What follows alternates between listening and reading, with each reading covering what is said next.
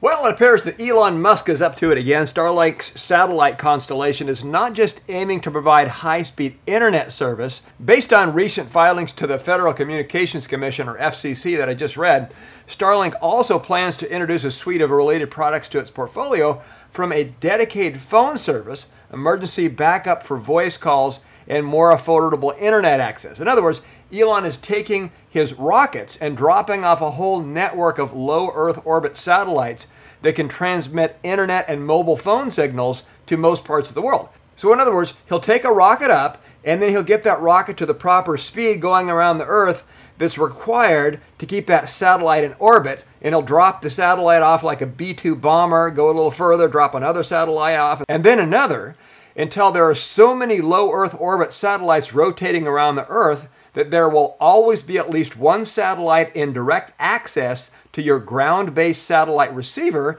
that transmits internet and cellular signals in your home or directly to your mobile phone when out and about, kind of like a regular cellular phone, but it'll work even when there's no cellular towers within range. So the details of Starlink's expanded services were mentioned in SpaceX's petition to the FCC for a designation as an eligible telecommunications carrier, or ETC, according to the Elon Musk-led company.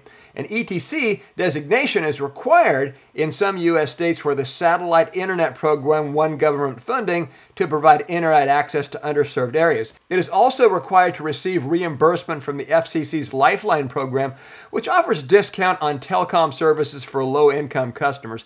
And if you appreciate this update, please click the like button below so YouTube promotes it. Many thanks. And if you're new here, you just need a friend, you can also click the subscribe button and the notification bell so that when more videos come out like this, you'll be up to date right away. And by the way, special thanks to Simon Alvarez and Tesla Roddy for your help on this story. Now, Starlink's beta only offers internet access today, but in its filing, SpaceX noted that Starlink services will provide voice telephony services, including A, voice-grade access to the public switch telephone network, or its functional equivalent, B, minutes of use for local service provided at no additional charge to the end user, C, access to emergency services, and D, toll limitation services to qualifying low-income consumers.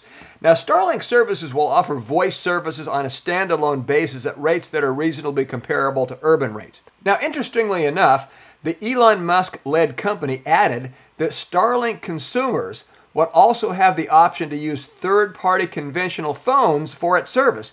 And this may prove to be a key selling point for the service, especially considering how many mobile phone options are available today. Now, how you would use such a satellite-based system if you were inside like an indoor shopping mall or grocery store, I don't know. But the low Earth orbit satellites such as these can give off stronger signals just because they're closer than the satellites can in higher orbits. Now, like other VoIP providers, SpaceX FCC filings have also mentioned that Starlink will sell a 24-hour battery backup to customers. Such a product would allow consumers to access Starlink services even in the event of a power outage or other emergency situations. Now, these redundancies would not only be applied at the user level either, as backups would also be implemented at the network level. And I quote here, "At the user level, Starlink services will offer a 24-hour battery backup option for user equipment that will provide the ability to make phone calls in the event of a power outage.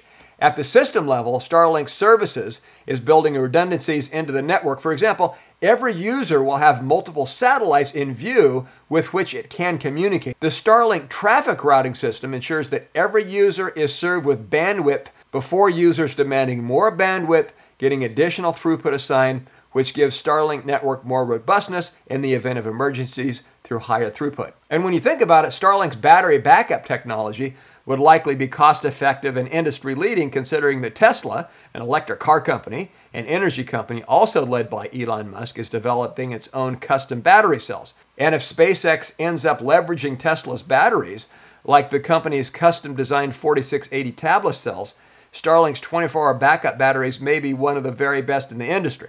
Apart from a dedicated phone service and a 24-hour backup battery, SpaceX also discussed a program that would bring Starlink services to low-income households. And SpaceX's FCC filings did not include much details about this program for now. However, considering the Lifeline program currently provides a $9.25 monthly subsidy for low-income households to get broadband access, or a $5.25 monthly per household subsidy for phone service, as well as the fact that Starlink Beta currently costs $99 per month, there seems to be a fair chance that SpaceX would offer a lower cost version of its satellite internet service in the future. So what do you think? Comment below. Please click like, subscribe, text the link of this video to others. Thanks for joining me today.